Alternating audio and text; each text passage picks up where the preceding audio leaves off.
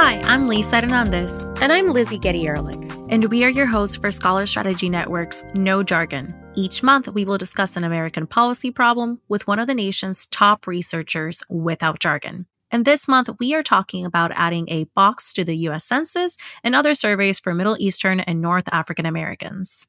Well, I freaking love this conversation, Lizzie. No, I'm very excited, I have to admit. The census in general, not an area I've given a lot of thought to, but it's one of those really foundational things that has a lot of meanings for how you experience being a citizen or living in America. Oh my gosh, I don't know why the census is such a fascinating topic for me, mainly because being Puerto Rican and being a part of a community that has such a large diaspora in in the central United States area, sometimes the identifying markers when it comes to the census don't really fully apply to people who are from different countries. You just feel like you don't really know what to mark. It becomes really hard to actually just check one specific box. So I'm fascinated with the suggestions and the research that backs up how expanding the way that people identify in the U.S. Census can maybe help people either feel more identified, more seen, more visible, and also help people get resources that are needed to those communities. Right. I mean, that's the material aspect of it. You have to be seen first.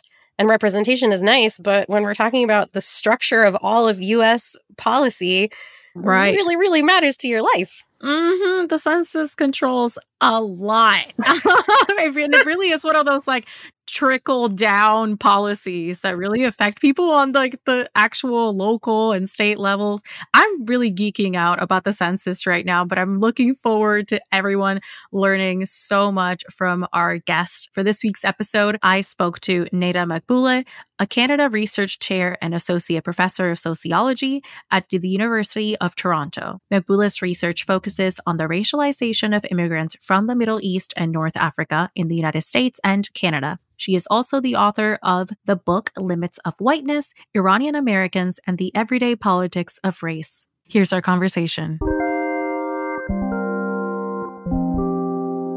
Hi, Professor Magbouleh. Thanks for coming on No Jargon. Thank you so much for having me. Of course. So your work focuses on Middle Eastern and North African Americans, their racial identities, how they are treated in the U.S., and how their lives as Americans can be improved. So I want to ask, what led you to do this kind of research? It's certainly connected to my own personal background. I am the daughter of first-generation immigrants to the United States from Iran. And so many of the research questions that I've gone on to study both deductively and inductively really came from those original inductive experiences of observing the world around me and seeing how the world interacted, for example, with my parents versus with me. But also, some of these research questions are as much tied to my identity as an Iranian American as they are to my identity as an American who grew up in Portland, Oregon. Oregon is a really fascinating state within the broader U.S. because of its history as a place where, the originators who founded the state thought of it as a white racial utopia for white Americans who were traveling west or traveling north from places that they felt were not as racially pure anymore as they had been previously. And so although we have a sense of, particularly Portland and other places in the Pacific Northwest as being very progressive on issues of race and inclusivity, in fact, that hasn't actually been the case. And it goes all the way back to the founding of Oregon as a racially exclusive place. So I like to think of my own connection to this kind of work as having as much to do with my identity as a person of Iranian and MENA origin as it does with some of the local issues that were relevant to where I grew up in the U.S. Right. So it does sound like you had a lot of personal experience that informed your research. So I do want to talk a lot about your research the past few years. What have you been examining within this population that you've been focusing on? Yes. So my first major project was about the specific case of Iranians in the United States. I was curious if we look back after about 40 years of a critical mass of migrants from that country arriving to the US, particularly after the 1979 revolution, to take stock after one, two, and then a third generation was being born in the States, to think about what were the experiences of this group, in particular around their relationship to race and ethnicity. In a nutshell, as with many other communities and societies outside the US, Iranians are socialized in and grow up with a different understanding of race and ethnicity than the kind of common narratives or categories or language that we have here. And so, for example, for this particular community, they are coming as immigrants with a very strongly formed sense of themselves as white. We could say, if we use the language they're using there, Ariai or Aryan. And so these, again, are words that are really specific there. They have different connotations in the United States. And I was very fascinated. What does that mean when someone is trying to carry over racial ideologies or myths or categories that may not resonate in their new host country, or that may have a different resonance altogether? And so that was the keyhole that opened up a series of research questions for me. So my first book was very ethnographic, meaning that it was really about me embedding with ordinary people, following them in their everyday lives, doing long form interviews with them to really understand the experiences, particularly of youth who have an Iranian background. And so my book, which is the output of that first project, really follows young people through their experiences at home, right, where their parents may have been socialized into a different understanding of race than they themselves as kids born in the US have. I follow them into local American schools where they're having a variety of different experiences, both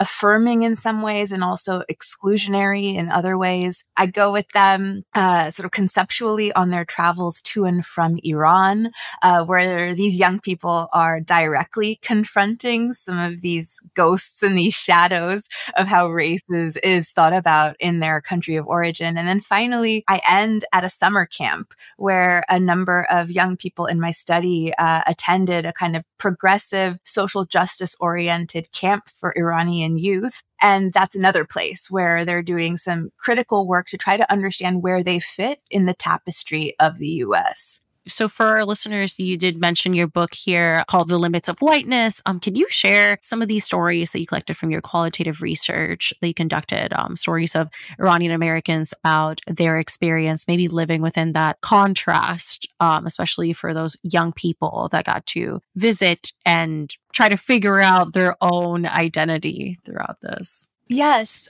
So I open my book with two vignettes that I tell side by side. The first story is about a young person named Roya. At the time that she was involved in my project, she was a high school student in Northern California. And she recounted for me this moment, which kind of came to be a classic, almost like totemic moment that many young people shared, which was when she was confronted for the first time in public school with a demographic form that asked her to ethnically and racially self-identify. She described to me that she didn't see herself in the available boxes. And so when she turned to her teacher to ask for some guidance, Roya said that her teacher had a very kind of cut and dry approach to it. She said, people from the Middle East like you are identified as white on these boxes. So it's very clear to me that, this is what you should be checking. And Roya, in recounting that to me and reflecting on it, said,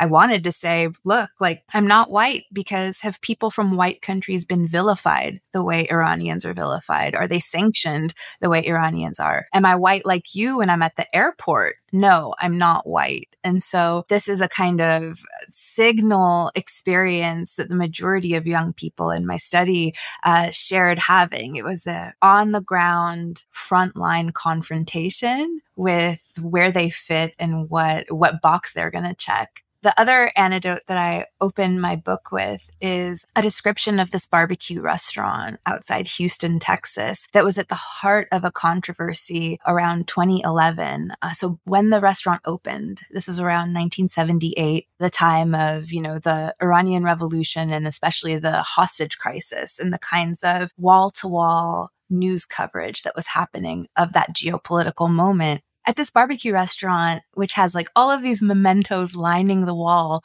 one of the mementos, which came to have a very particular resonance at the restaurant, was a poster that was a staged photograph of a man with a turban and a kind of robe, and he's hanging from an old oak tree. So it's a staged photograph, right? So this isn't representing a real act of violence, but it is a performed and symbolic act of violence. And so, yeah, it's this image of a hanging, a lynching. There's the flag of the US, the state flag of Texas, and surrounding the man who is hanged is a number of almost 20 men who are dressed as cowboys. They have 10-gallon hats, their jeans, belt buckles, the whole nine. And at the bottom of this poster is this caption that says, "Let's play cowboys and Iranians." And so the way that this poster evokes the lynching of African Americans, the cowboys and Indians trope, that is gesturing to indigenous genocide and land dispossession. These sorts of things are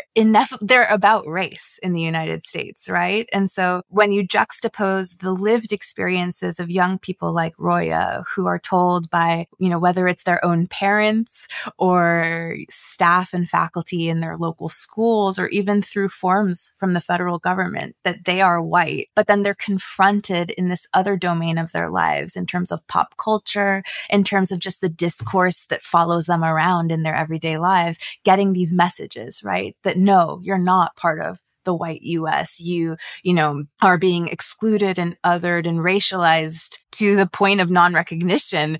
My book really tries to pick up on that paradox. And I know we just talked about the people checking the checkbox, trying to figure out like where their identity lies within, especially the US Census. So could you talk a little bit about some exciting policy changes that are underway as a result of your research and trying to figure out how people need to identify within US counts? Yeah, thank you for asking that question. I think other researchers can relate to this experience that I'm currently having right now, where I've produced a variety of research outputs throughout the last 10 years of my career. So the book that we were just talking about used mostly qualitative evidence, so interviews, field observations, analyses of news and other forms of archives. And it was very profound for me that the book was picked up, especially, outside of academia, by people who are community organizers, who, for example, organized free no barrier workshops, connected to No Asian Hate and Black Lives Matter. So it was very compelling to me to see the book be picked up by community organizers. It was also entered as evidence by lawyers and advocates who were arguing against Trump's Muslim ban. And so I had this really surprising and affirming experience of the book being picked up, particularly by those types of actors in society. But as you mentioned, I've had a recent experience of publishing some quantitative work that's, again, really connected to these same topics. They're effectively confirming qualitative research findings through quantitative means. And so I've had this interesting experience of the quantitative work really being picked up and utilized, especially by policymakers and by people within the government who are looking for evidence to help support policies and different sorts of, proposed revisions that are under consideration right now. So I'm happy to talk to you more about that, because that's actually part of my most recent journey as a scholar, is really coming to understand how providing a variety of different research outputs with different forms of evidence can be so productive for multiple audiences. Yes, and congratulations on getting to delve into this other part of your journey as a researcher. I think it's really exciting to create a whole picture of folks in like a quantitative sense and also a qualitative sense and their experiences. So definitely want to talk a little bit about what exactly your policy proposal is and how you envision it being implemented, if you have any opinions on how that should be implemented as well. Yeah, thank you. So I sort of alluded to some quantitative work that I've been doing, and I'd love to tell you more about it and the policy recommendations that come out of it. So I'm so grateful that I have two long-term collaborators who are also sociologists. They're Ariela Schachter, who's at Washington University in St. Louis, and René Flores, who's at the University of Chicago. And together, 2 summers ago, in 2021, we fielded a survey experiment with over 1,000 Americans. We recruited Americans who identify themselves as white and also Americans who identify themselves as Middle Eastern or North African in their family roots. And we conducted a survey experiment with those respondents where we presented a variety of different kinds of cues. And these are sort of the cues that, as sociologists and as researchers, we've collectively agreed are some of the most important inputs that ordinary people use when they're making external classifications or when they're socially assigning a racial identity to other people. These are the things that are going through someone's mind. And so some of those cues are, for example, skin tone, if you know someone's name, what language they speak, any knowledge about their family ancestry, a variety of different things that all kind of come together to give us suggestive ideas about what someone's race and ethnicity might be. And so we presented fictitious profiles of different individuals to our respondents, and we asked them, what do you think this person is? And we provided some of the conventional sort of identity options that Americans are really familiar with. White, Black, this proposed category of Middle Eastern and North African. And so in our survey experiment, we found that respondents really strongly distinguish profiles of people who they think of as Middle Eastern and North African or MENA from profiles that they perceive of being about people who are white or as Black. And they're using, in particular, skin color and notions of family ancestry to classify another person as MENA. They are also, on a secondary level, using names and language. And so this is a really important insight, because I think for over 30 years, advocates and community organizers have been petitioning people or, persons like the federal government, their own, local and state authorities to say, we have this evidence, right? That, for example, Middle Easterners and North Africans are not being treated the way white counterparts are in housing markets, in rental markets, in employment discrimination. We were able to, in this study, provide additional evidence to show that no, there is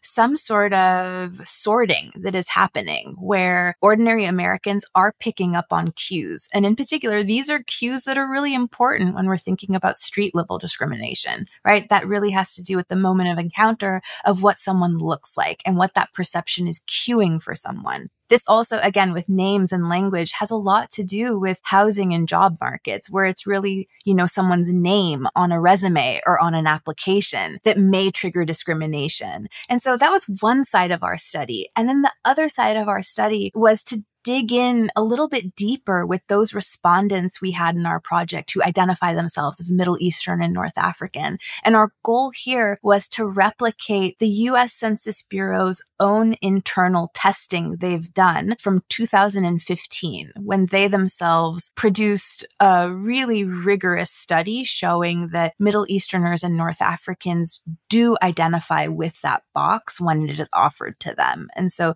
the internal recommendations of the Census Bureau in 2015 were that there was sufficient evidence to move forward to revise the federal standards to offer a MENA category. But for a variety of reasons, that was not a recommendation that was ultimately taken up at the time. This was under the Trump administration by the time the decision was made. And so myself and Ariela and René really wanted to go back and, in the context of 2021, rerun the Census Bureau study effectively, replicate it with our group of respondents, and to see if those insights still hold. And so in that side of our study, which is about people's self-ID, we found tremendous evidence across a very diverse group of MENA people that they will go for the box when it's offered to them. And so we put these two pieces together, which have to do with how MENA people are seen by others, but also how they see themselves. And that research came out in February 2022 as an article in PNAS, which is the Proceedings of the National Academy of Sciences in the United States of America, which is a very sort of general and quite high-profile scientific journal. And it's been tremendous, the kind of uptake that being able to publish our results in that type of a venue has had, because fairly quickly after that, our research was picked up by Hansi Lo Wang, who is the census reporter at NPR, and a variety of different groups who work in different levels of government reached out to us for further conversation and consultation. Because ultimately where we land, Ariela, René, and I, in terms of a policy recommendation, is to say that this is very fulsome evidence that this is a group that does not see themselves as white, nor do other people see them as white. And so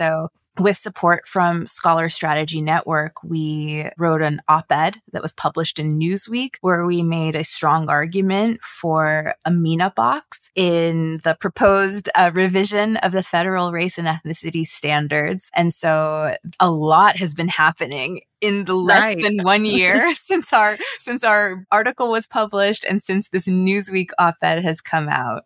So what do you hope will happen after, hopefully, a MENA box is added to government forms? Do you see it making an impact throughout the United States? So the impacts, if we do see a MENA identity category added to the federal standards, the impacts are tremendous. Off the top of my head, I'm thinking about ensuring voting rights. This is something that's enshrined in American law, but there's evidence that MENA people are not being allocated appropriate resources to help facilitate their voting, that in fact, in places across Michigan, these are communities where, in terms of where the those district lines get drawn, it's a community whose power in numbers is actually being cracked, right? In very strategic ways by different actors. And so simply put, the fact that we don't have an accurate count of this community means that their legal right to vote, which is enshrined in American law, is not being protected to the fullest extent that it can be and it should be. So there would be tremendous impacts in terms of voting. With COVID still raging and producing harmful health effects for different racialized communities, I think researchers and folks who work on the ground are acutely aware that, again, not being able to count this community has had really negative impacts in terms of allocating resources to help ameliorate the fallout from COVID. And in fact, I've recently published an article with a collaborator, Mina Sharif at the University of Washington, and my collaborator here in Toronto, Canada, the physician Andrew Buzari, where we show that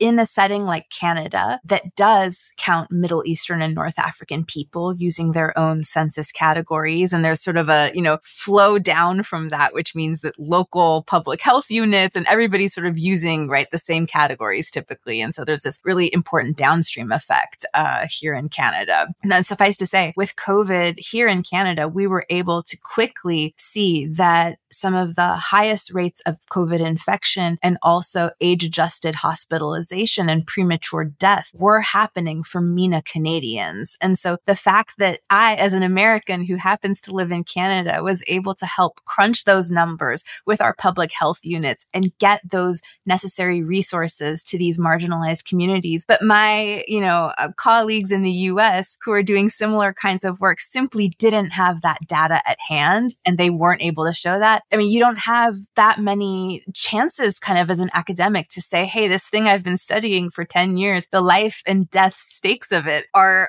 right there. And so this article with Mina and with Andrew really shows what it means when there's a community that's invisibilized. And we use that Canada-US comparison to help think about what does an equity-oriented strategy look like in the US when MENA people are masked or hidden in administrative data sets. And then further, in terms of just sort of everyday life, when people are interacting, whether it's like in healthcare or in different bureaucratic offices, in local schools, if we have a demographic count of where MENA people live, we can ensure that people have appropriate cultural and linguistic resources that can help families, children, elderly people. I mean, the downstream effects would be tremendous if there is a MENA identity category added in this, proposed federal standard revisions coming up soon. And so the government has said that they are looking to wrap up any kind of revision to the current race and ethnicity standards by summer 2029. And so it's a particularly exciting and auspicious time to be a researcher who literally studies this because, it's one of those moments where there's been tremendous interest and uptake from different, agencies and groups in the government who are actually seeking out research like the type of projects that I've been able to contribute to and to help lead. That sounds super exciting and definitely exciting to some of our listeners who are academics who want to impact policy. So is there something that you can share more about maybe some of the conversations that you have had with stakeholders about your research following your op-ed, following sharing more about your policy suggestions? Yes. So I'll start with, I think, the most recent and exciting thing, which is just a couple weeks ago on January 27, OMB, which stands for the Office of Management and Budget, they put out a Federal Register notice. They were seeking public comments right now on initial proposals from a federal interagency working group. They're the people who are tasked with thinking very critically about the race and ethnicity standards and thinking about what a potential revision to those could look like. And so we're at the stage right now where the interagency working group has created their proposal for what they think a good revision might look like. And OMB has put out a public comment period. So any American is welcome to go to the Federal Register notice and to provide their feedback on these proposed revisions. And so the thing that's so exciting is that takeaways and language from our research that I described, that article in PNAS and our op-ed in Newsweek, that takeaway and language appears in the interagency working group's MENA proposal. And so that is super affirming and super exciting. And in the lead up to this, I would just say like three things that occur to me that I've been able to do in the past year is I got to speak with staffers in Congresswoman Rashida Tlaib's DC office about the advocacy that she, Congresswoman Carolyn Maloney, and others are doing on the legislative side to urge OMB and Census to include a MENA response category. I was lucky to consult, for example, with the Health Equity and Research and Data Use team at the American Medical Association.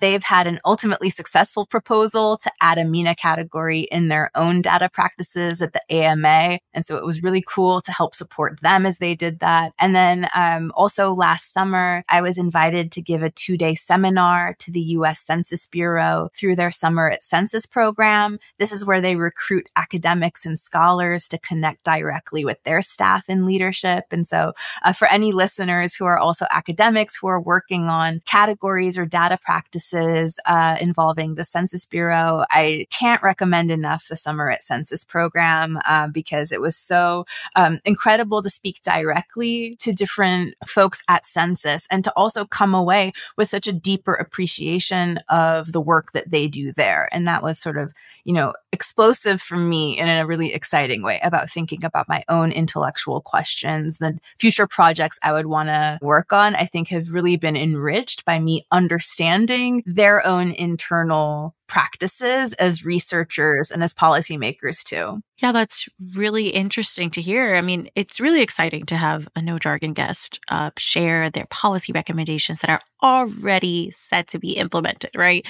And you're building these really important relationships in the process. I do want to know what needs to happen next. Maybe something that isn't currently happening in order to account for identities of the folks that haven't been able to document themselves, however they feel they most identify with? Yeah, I think although it would be so tremendous to see this be part of the big federal revision, because again, it's very downstream. Once that establishes the minimum reporting categories, then that flows down to, if you think about like local school districts, and then there's just so much there. And so local areas and private institutions can have their own data infrastructure. And so it is really cool to see, for example, where I went for my PhD degree in the University of California. At the time that I was in graduate school, it was really student activism on the ground that successfully campaigned to have a similar box called SWANA, which stands for Southwest Asian and North African. The student activists at UC were successful in getting the UC's own application and their own internal data practices to accommodate and include this group as a sort of separate group that then they could collect, demographic data and make sure that there were appropriate resources for members of those communities on the different UC campuses. And so, although I think it's so exciting that there is some energy and momentum around this revision at the federal level, I don't want to discount that this is already happening in, for example, certain public university systems, but also in different kinds of organizations around the country. And so there's this really important kind of grassroots movement that I think informs and ultimately does help move the needle when we're talking about that broader federal revision too. The most important thing right now is that those who both kind of professionally and maybe personally feel that the MENA identity category or the lack of that has been a hindrance to the kind of work that they want to do, and the full set of, equitable practices to which U.S. citizens are entitled, that this is the time to go make your voice known again through that public comment and the Federal Register notice that is online right now. It's open until April 12th. And so this is a great time to participate in that process, as well as join some of the listening sessions that are part of the process there.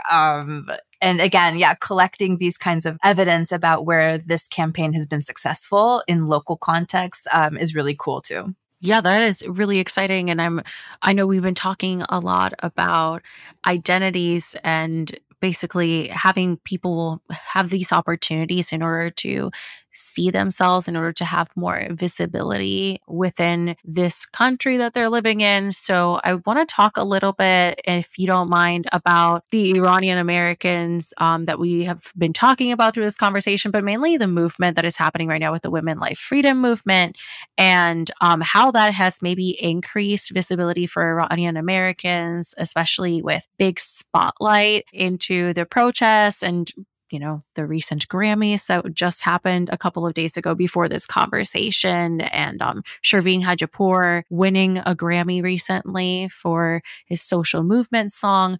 So I want to get a sense of how does this at all impact the sense of identity that Iranian Americans have? Are they feeling more visible in this country now that it's definitely a big topic of conversation? Yeah, thank you so much for connecting the themes that I study to this incredibly important phenomenon that's happening right now in Iran, which is women life freedom, the murder of Gina Mahsa Amini, and the incredible uprising of so many people across, different genders, ethnicities, social situations. There's this tremendous energy right now where ordinary Iranians are pushing back to say that their autonomy, their bodily rights, their right to dignity and to live a good life has been impeded on by the state and by the government. And so I think this has had a really big impact for example, Iranians in the United States. As I mentioned earlier, this is still relatively a young immigrant community in the U.S., although for several, hundreds of years, there have been Iranians who have come here. We're really talking about a critical mass, like a first tremendous wave would have been in the 1950s, people who were recruited to come as international students to universities in the United States. And then a much more heterogeneous or diverse flow of people by the late 1970s. And that migration wave was tied again to the Iranian Revolution. And so you have this incredibly diverse group in diaspora They have different political leanings. They have different, ethnic backgrounds, cultural backgrounds, lots of different reasons why they've ended up in the United States. And so I think sometimes we think of diasporas like that as necessarily divided, as not being able to find a common sense of identity or unity, and that they might shy away from, right, these old attachments that they've had in order to build, different identities for themselves in a new country. But looking at the way this has like reinvigorated Iranian identity, just in terms of the protests that are still to this day, this is months after the fact, but there's still protests every day in DC, in New York, in Los Angeles. On the weekends, people are still coming together and trying to bring visibility to the bravery and the struggle of Iranians within that country. And it just shows that even when there's these complexities of exile where people have been, forced to look elsewhere and to build homes for themselves elsewhere, there are still these deep emotional attachment, these feelings of belonging, and also feelings of responsibility that you might have.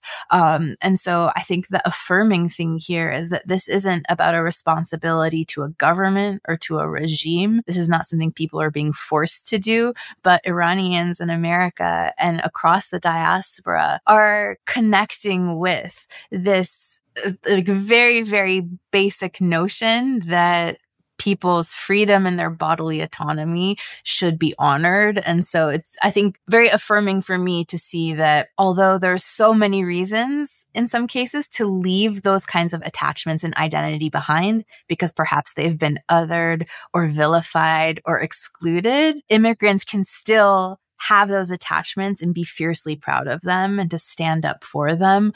And that, I think, is what the case of the Iranian uprising right now, that's the resonance and connection I think it has with my work. Absolutely. Thank you so much for sharing that. I mean, speaking as myself, I am Puerto Rican. I am not Iranian, but we have this saying of people that migrate where it's you're Puerto Rican no matter if you're on Earth, in another country, or in the moon, because they just build solidarity within the diaspora, people like leaving everywhere and feeling disconnected from their home country, but you still have some sort of connection. You still have family somewhere that you're going to be calling, or even if you don't, you connect via the culture that you share. So I think, thank you so much for talking about the connection within the identities, especially like Iranian Americans at home right now. So I do want to ask you if you have any last thoughts about your research or anything else you'd like to end with as we close this conversation. I would just close by encouraging people, if they feel any kind of a pull towards outreach to policymakers or communities that are invested in the topics that we study, but are perhaps doing a different type of work, whether that's like, person to person or community organizing or, working as advocates within the organizations that they might be embedded in, to take that leap and to do it. I think you probably have gotten the sense from my enthusiasm and my excitement that like I always had strived to do work that was relevant, that could serve people outside of academia. And so publishing my book and having, ordinary people connect with those stories was like one level of that. But then to be able to actually provide evidence and, like academic research for people who were looking for that in the kinds of advocacy and policy work that they're doing. Right. That has also like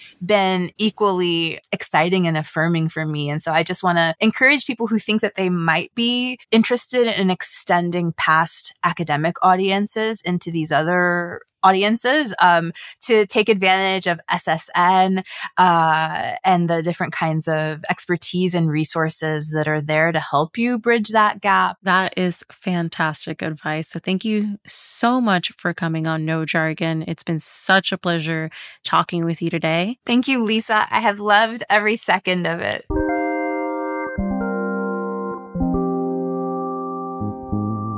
And thanks for listening. For more on Professor Magbouleh's work, check out our show notes at scholars.org/nojargon. No Jargon is the podcast of the Scholar Strategy Network, a nationwide organization that connects journalists, policymakers, and civic leaders with America's top researchers to improve policy and strengthen democracy. The producer of our show is Mandana Mosen-Zaragan. Our audio engineer is Peter Lene. If you like this show, please subscribe and rate us on Apple Podcasts or wherever you get your shows. You can give us feedback on Twitter at No Jargon Podcast or at our email address nojargon@scholars.org.